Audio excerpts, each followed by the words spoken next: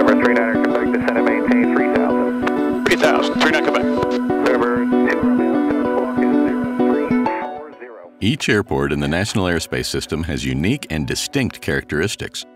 This can sometimes lead pilots to use the wrong surface in taxi, takeoff, or landing operations.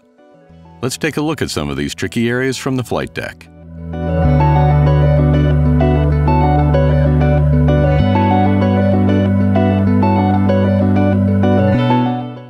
Snohomish County, Paine Field is a medium-sized multi-use airport located approximately 25 miles north of Seattle's Sea-Tac International Airport, just east of the Puget Sound in Everett, Washington.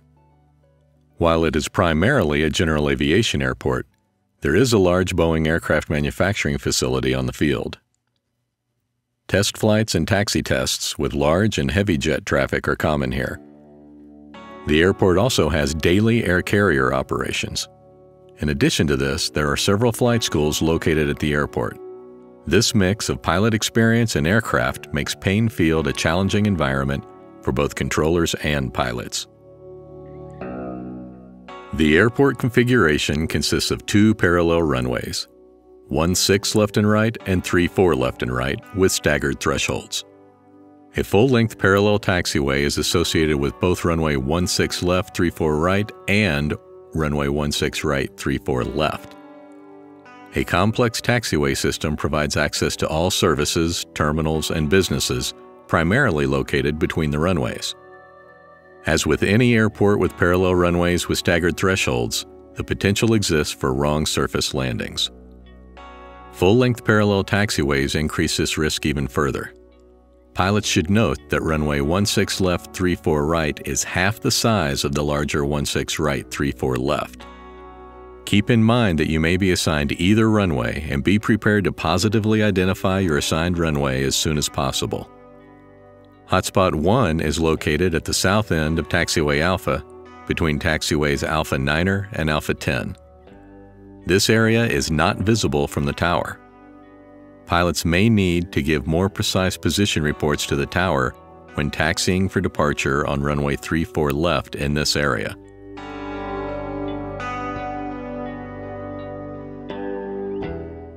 Hotspot 2 is found at the other end of runway 16 right, 34 left. Taxiway Alpha 1 leads directly to the approach end of runway 16 right and is the correct route for aircraft utilizing the full length of runway 16 right. Pilots should not use taxiway Alpha Alpha unless specifically instructed to do so by ATC.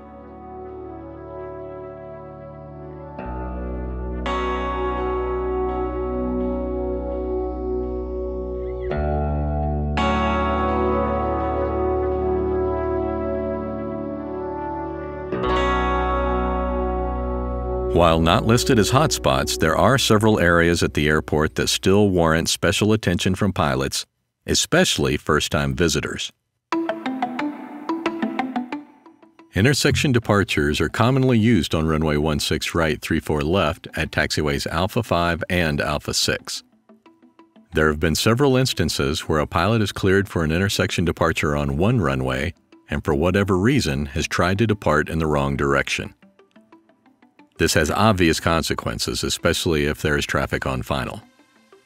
Verifying your heading before takeoff to ensure your clearance and heading match will go a long way in helping to prevent this problem. Another wrong surface takeoff risk exists on the other side of the airport. Aircraft taxiing from the large non-movement area west of the runway to depart runway 16 left have sometimes called the control tower ready for takeoff while holding short of the non-movement area, misled by the line at the edge of the ramp near taxiway Golf 1.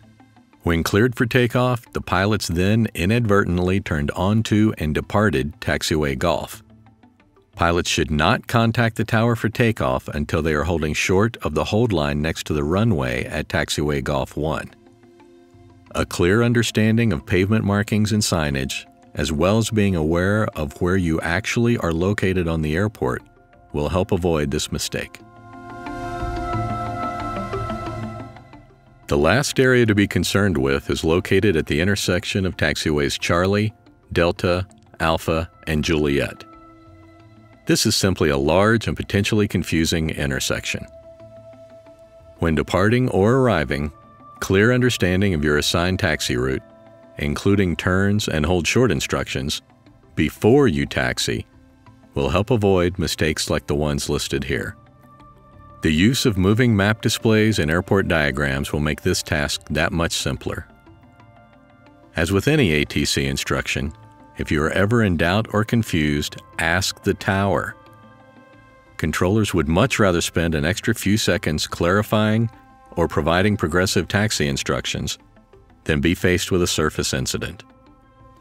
Being aware of the hotspots and other configuration issues at Paine Field will help pilots make better decisions and, along with the air traffic control tower, keep the operation safe and efficient. We hope this short video helps you prepare for your trip to the Snohomish County Paine Field Airport. It's always better to know before you go.